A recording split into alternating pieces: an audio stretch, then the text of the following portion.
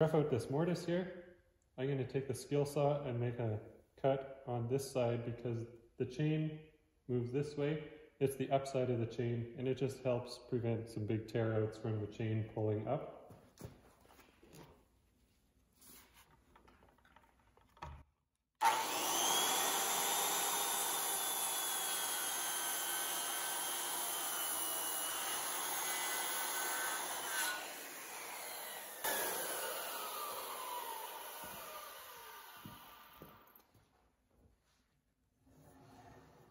We've got the mortise set just a hair deeper than we actually want the pocket. That just saves us from having to square it out. So we'll go about 3/4 inch deeper than we need to go.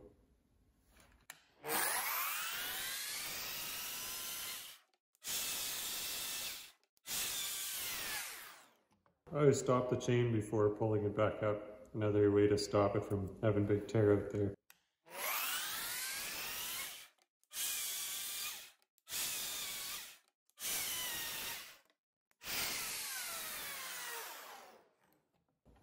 There, that machine works awesome.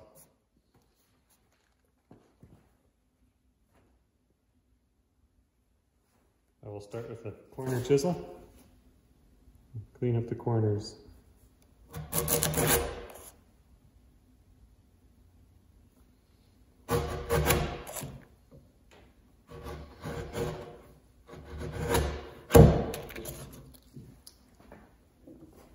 Check to make sure we're nice and square.